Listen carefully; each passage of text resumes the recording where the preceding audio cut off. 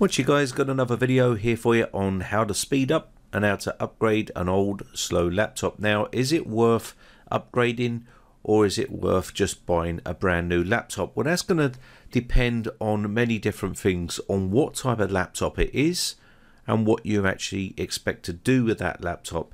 So if you already have the laptop in your person and you just want to upgrade it and make it a bit more usable, then you can do. You can see here, this is Toshiba Satellite Pro, and this is the AMD variant. So that means it's not one of the best versions of laptops out there.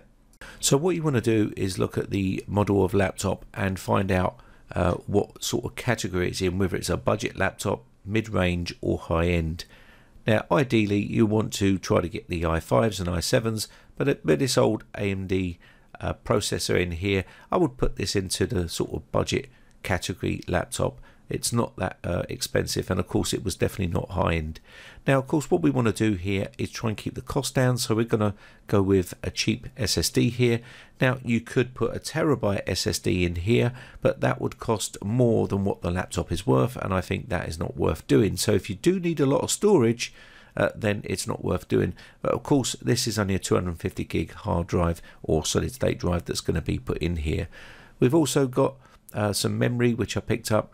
Now the laptop only has 4 gigabytes of memory. Fortunately I can put another 4 gigs in here, which makes it 8.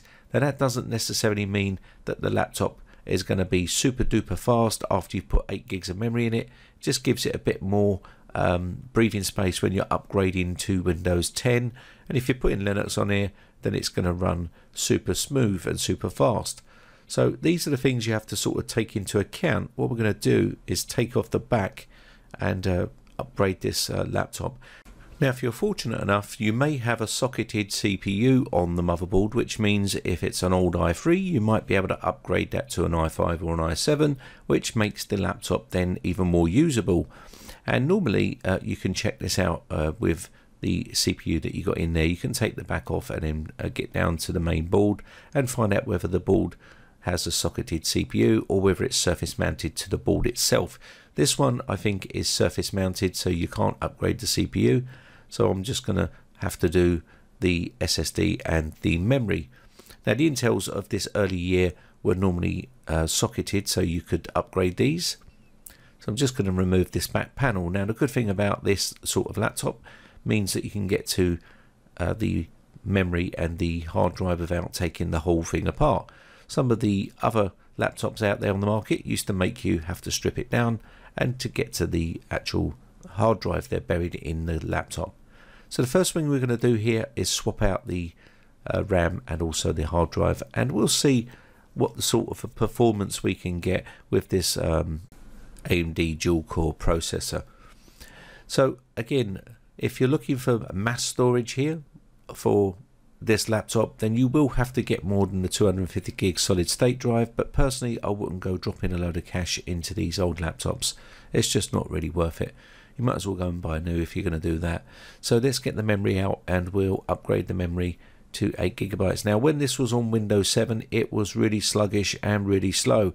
I tried to upgrade it to Windows 10, which I did successfully. Everything went fine, and of course it was still slow, and that's because it only had 4 gigs of memory, and I needed to give it more. Check the motherboard manufacturer and it says I can put another 4 gig in here, so I'm going to go ahead and do that.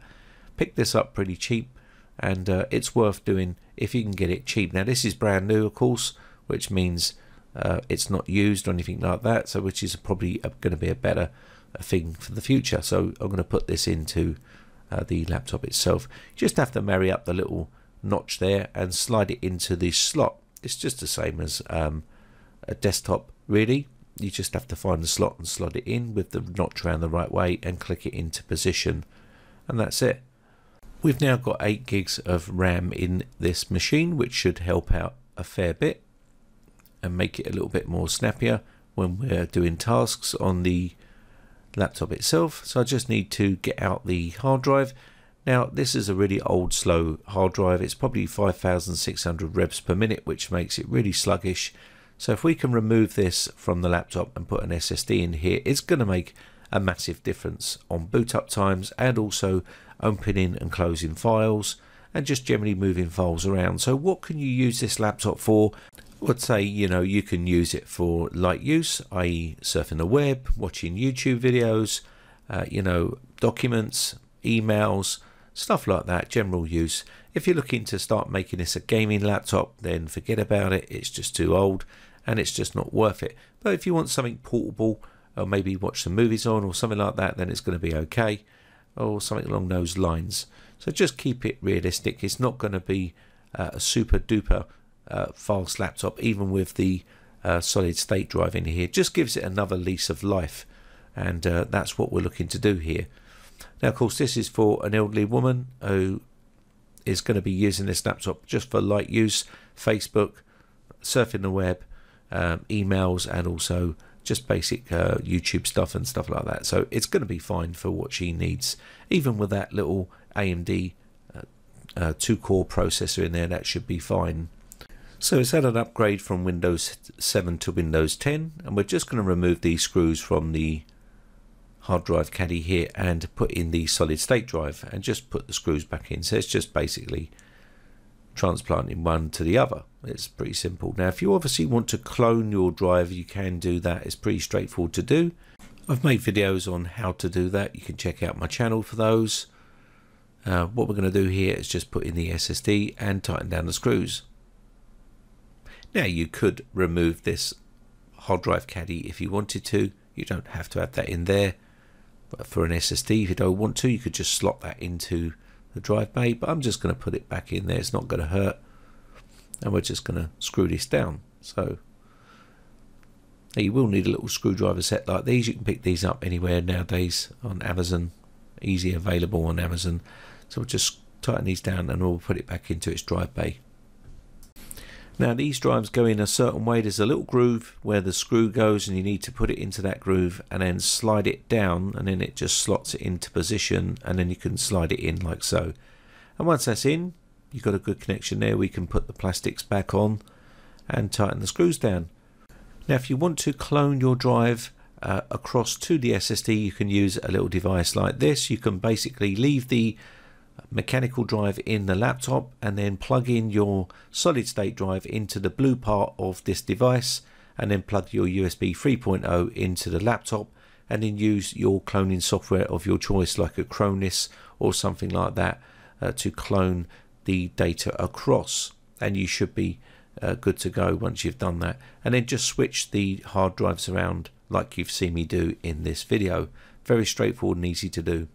So all we got to do now is get our Windows 10 onto the system, and I'm going to do a fresh install on this because I do think it's going to be more beneficial for what I need to do here. So I'm just going to plug in the USB flash drive. I've already created the Windows 10, which is free to download on the website. You can download that and use their media creation tool to create your bootable USB flash drive.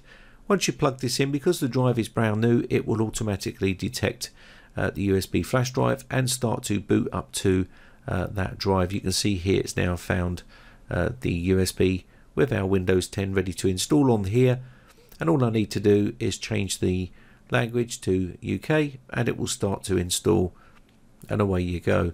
You're going to get a bunch of questions coming up about how you want to set up your Windows 10, and you just choose whatever you want to do here. Just try a quick cold boot time here. This is a cold boot from start to finish, and I expect it will probably be around about 40 odd seconds or something like that because of the age of the laptop. And we'll let this boot up. And there was a bit of a delay there from me pushing the button, but I'm not too worried about that. So we'll just let this boot up here. Now again, this is not going to be breaking any land speed records for the fastest laptop on the planet. It is what it is. We're just basically giving it a new lease of life.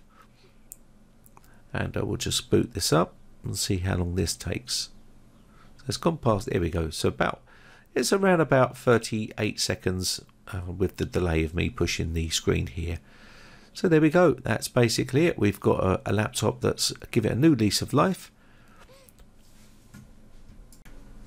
And you can see here we did have Windows 7, we've upgraded to Windows 10 and it is activated, so that's good. If you look down on the left hand side there, you will see I'm using that device to grab all the data off of that drive to put it onto the Windows 10. You can do it that way as well if you wish. If you don't want to install the programs, you can just grab all the data and basically drag it across using Fab's auto backup or something like that, or just manually grab it and drag it across.